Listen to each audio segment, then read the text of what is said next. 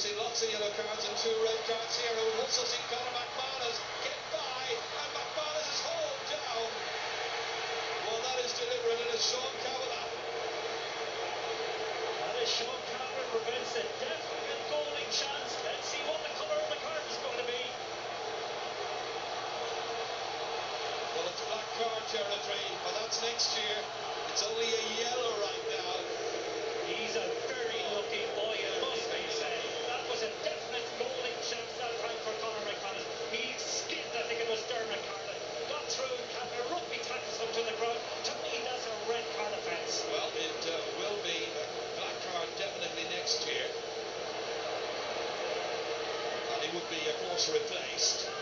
But right now, it's Conor McManus. Joe, you look a bit pensive after that match. Well, I mean, I want nothing to do with that, to be quite honest. I think it's a disgrace. Why? I think it's absolutely disgraceful. Why? And then, Mickey Hart jumping up and down and cheering and smiling afterwards as if they've achieved something good. I'll tell you what they've achieved. They've achieved something absolutely rotten. And they're becoming a template for clubs and for counties all over the country now. Young teams going out, an under-16 match on Wednesday night. 2 sweepers methodically pulling down the opposing team as they're coming up the field. This is how you do it to get the job done. This is the new language. The euphemism for cheating is closing the game out.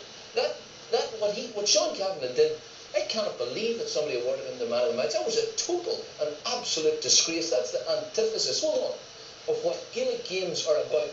You're supposed to be able to look your opponent in the face. What do we teach kids? Respect for yourself. Respect for your opponent. I take an under-12 team. If any of them did that, they wouldn't play for the team again. And yet, hold on, yet this is being touted around the country. And people are saying things like, well, that's within the rules, they're only up. It's not within the rules. You're not supposed to rugby tackle someone from behind. It was a total disgrace, and I'll tell you something else about it. I mean, nobody has stood up for Tyrone more during the 2000s than I have in this studio, when they were getting all sorts of abuse from you and from you. But I'll tell you this, I'll not be standing up for that.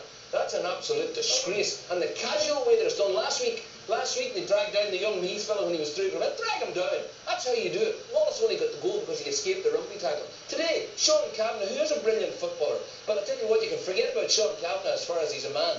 What he did there tonight was a total and absolute obscenity. Hold on, let me finish the point. McManus gets the ball. He decides, I can break through here. I can score a goal. He shows a sense of adventure. He beats the first man. He's through. What happens? He's just dragged down to the ground. And I'll tell you what, the black card's only the start of an absolutely urgent process that's required. There is no, hold on, there is no sport. I have to pick you up on I'll tell you something. There is no sport, no other sport apart from Gaelic games where that is permitted. It's an absolute disgrace. I tell you, I want nothing to do with it. I have to bring you back here to Sean Cavanagh. The Monaghan player was running through. Sean Cavanagh fouled him. He rugby tackled him. After he fouled him, Sean actually did that. He looked around and he said, basically, I couldn't do anything else. The guy was going to go through and score. Let's forget about that. Here, forget about that. Can I say something? Forget about practice.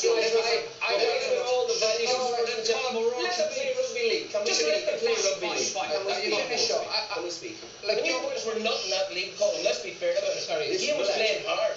Let us respond. What Joe said is true, but like Syrian football has always been present in the game.